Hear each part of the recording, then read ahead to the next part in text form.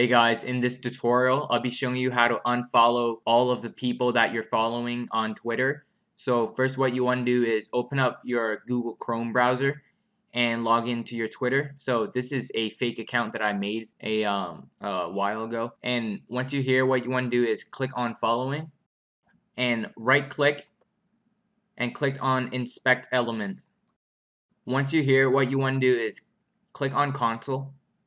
And if you look in the description below, there is a line of code that you want to copy and paste into this section. So I'm just going to paste this, Control V, and click enter. And it's going to start unfollowing the people that you're following on Twitter. So we'll just wait for this to complete and we'll see the results. Okay, so it's done. Now what you want to do is just refresh the page. And as you can see here, you're not following anybody now.